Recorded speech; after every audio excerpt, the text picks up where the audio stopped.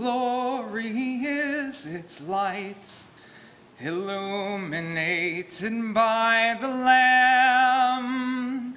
And God himself will wipe the tears from every weeping eyes. No death, no pain, no mourning cry, and every tear will dry. And God himself will dwell with them, the new Jerusalem. And he himself will walk with them, the new Jerusalem.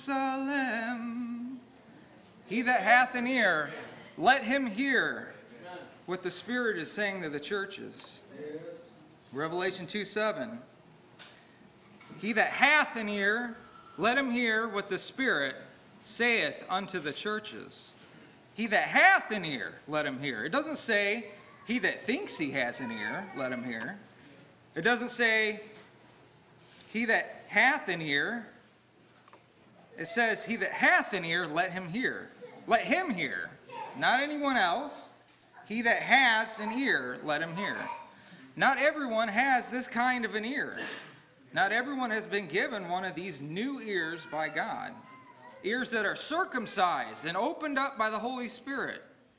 Gill's commentary puts it, those who hear with understanding, affection, and faith, who try what they hear and approve, embrace, and retain that which is good.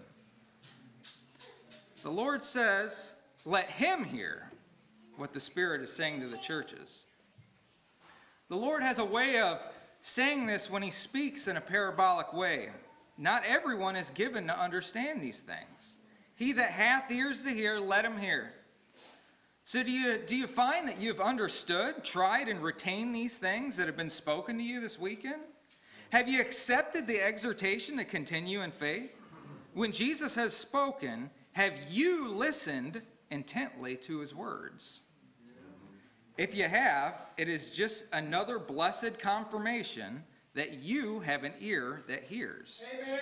You actually have been given the ability to listen to Jesus. How good is that? Yeah, amen. How can someone listen if they cannot hear what is being said? See, the devil has many tactics to get us to doubt. And one of them is that do you really belong to God? See, the devil isn't a bad liar. Okay, he's a very good liar. He's good at what he does. He's actually the most effective liar around. But you see, that's because he's the father of all lies, isn't he?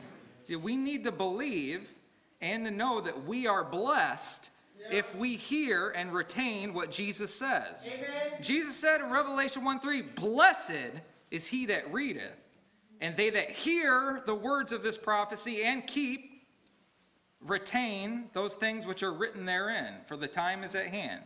You see, the truth prevails against the lie of Satan, and only the truth.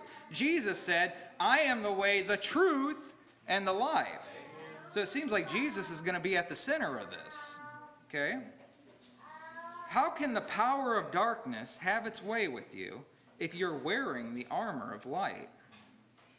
So are you walking in the truth? Are you bearing up? Are you enduring? Are you holding fast to the doctrine of Christ? Do you love what he loves, and do you hate what he hates? Are you being watchful, faithful? Are you in love with Jesus? Just look at all the churches that Jesus has assessed here and ask yourself, if Jesus came back right now, would he be happy with what he sees in you? Yeah, amen.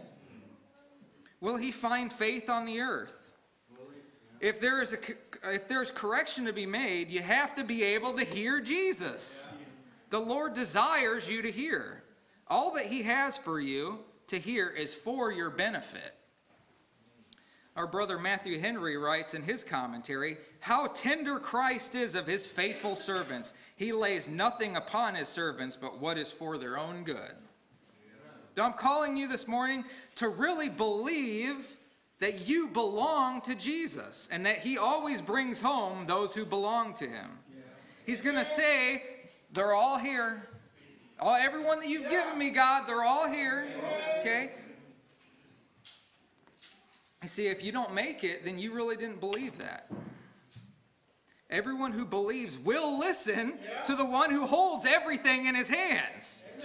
You can see clear through Satan's lies when you are fully convinced of this. Tell him no. Say, I serve a mighty God who's able. He's able to deliver me.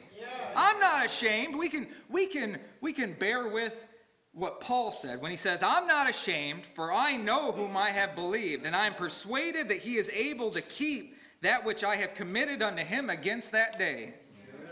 So he that hath an ear, let him hear. Let him hear.